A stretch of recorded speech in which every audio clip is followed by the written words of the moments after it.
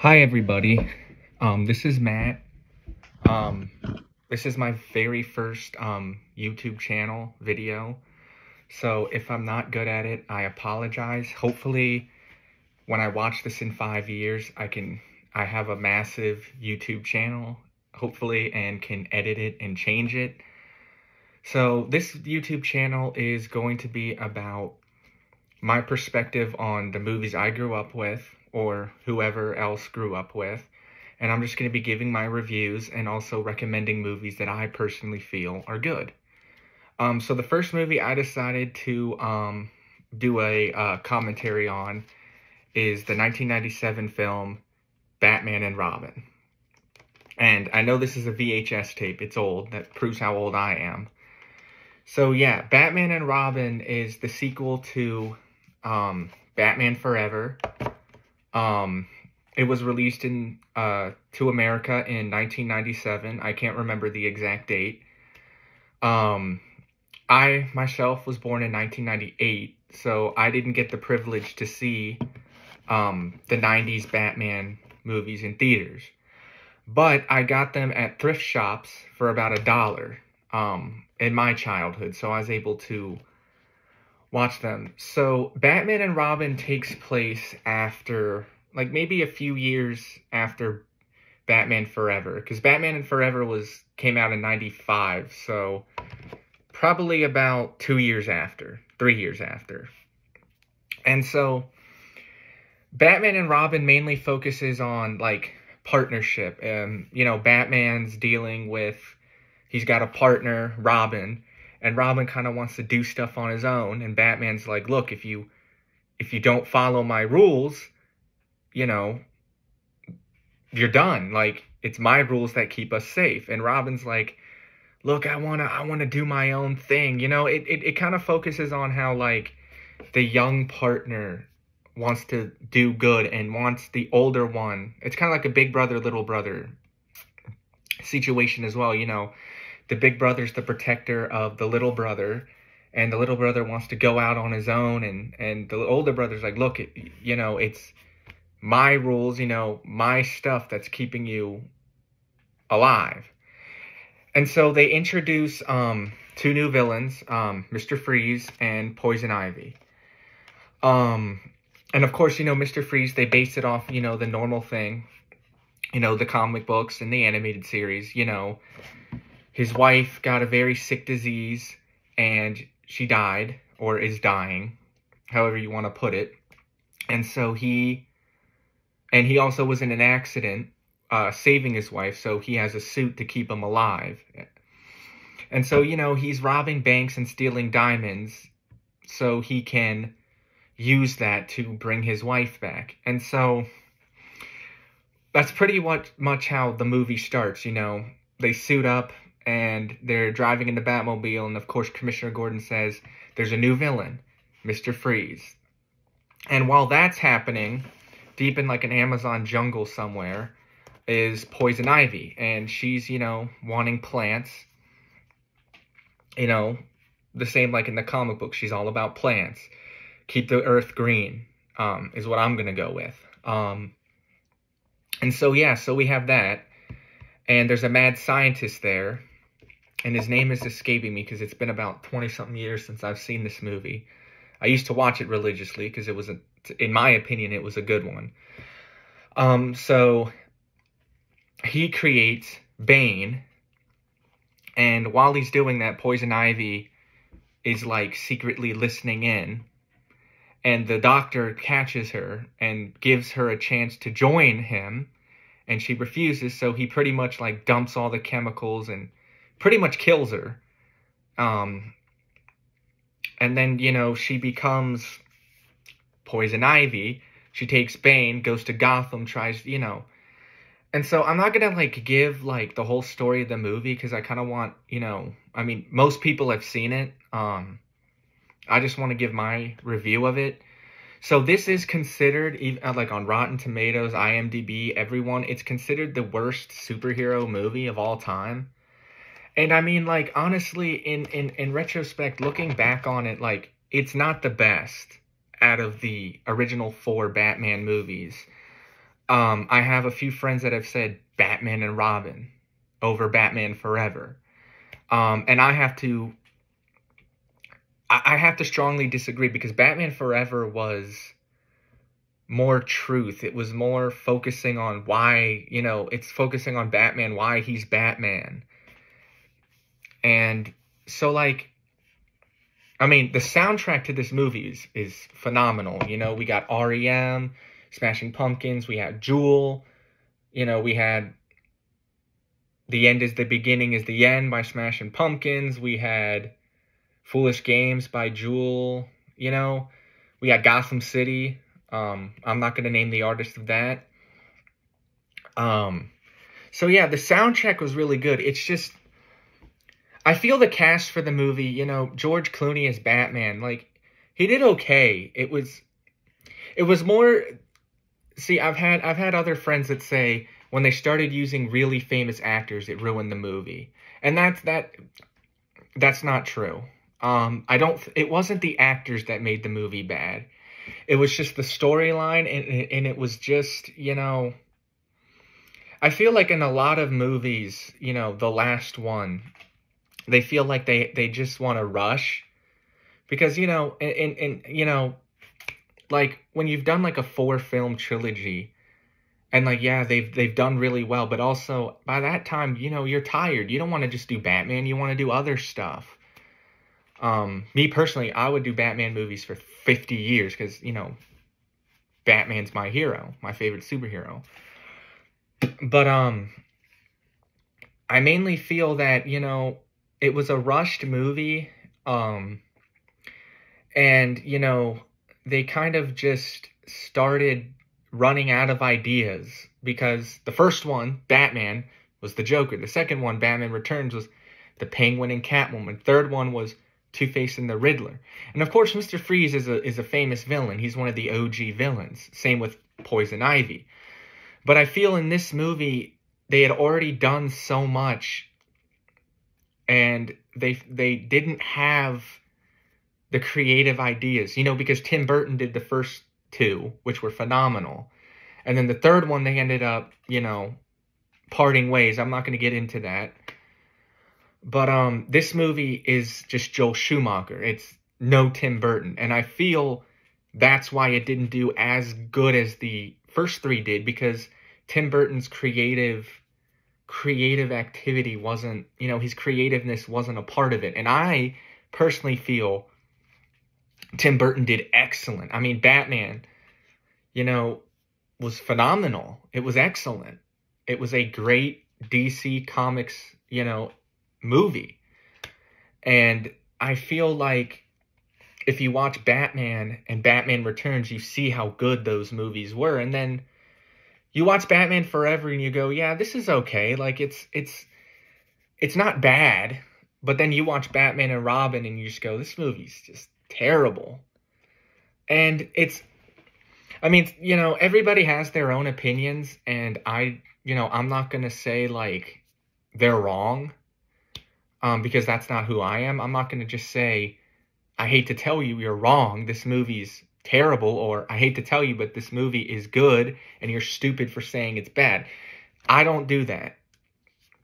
I'm open to anyone's opinion. But me personally, I feel like this movie was really rushed, and they could have done a lot better if they had waited maybe another year or two. Because I think they could have used a lot, better. But of course, we don't know what, Warner Brothers could have said, we need another Batman. I don't know what could have happened during that time. Of course, I wasn't around. I was born in 98. This movie came out in 97. So, I don't have the nostalgia as much as someone that was born in, like, the 80s or early 90s. But, me personally, I think Chris O'Donnell is the best Robin. I do like how they did the costume more like Nightwing. They wanted it because, he's kind of, for the movie, he's got, sorry, my watch is pinging. You know, he's got like, so Nightwing is the original Robin, Dick Grayson. And, you know, they've had like in the animated series and like other things, they've had like the fallout with him and Batman. But, you know, the beauty of this movie is they have that, like, he's kind of wanting to do things on his own, and he feels that, like, Batman doesn't trust him. Batman won't let him do what he wants. And as the movie goes, you know, Robin also realizes the mistakes that he does. And that's the beauty of this movie, is they still show that. They show that, you know, he's young. He wants to get out and do something. He wants to be his own man. And it shows that Batman respects it. But at the same time, Batman's like, look, if you do it this way, you're going to get yourself killed. Of course, towards the end of the movie, Batman realizes it's all about trust. And he has to realize that everyone has to be their own person. And he finally begins to trust Robin towards the end. And I'm not going to spoil it because I don't know who's seen it and who hasn't. But, you know, it's still a good movie because it does show, like, teamwork. And, you know, in this one, Alfred's dying. And in this version, they have Barbara, you know, Barbara Gordon, Commissioner Gordon's daughter, becomes Batgirl. In this version, she's related to Alfred. And so Alfred's dying and sick, and she feels like Alfred never lived his life. He never did the things that he wanted to do. He was more focused on helping Bruce. And so that's the main focus too, at least for Batgirl. And I feel, you know, looking back on it, it really was kind of cheesy how they did all this stuff when they could have made it, you know, they could have made it a little bit better than they could have. But, you know, at the same time, you know,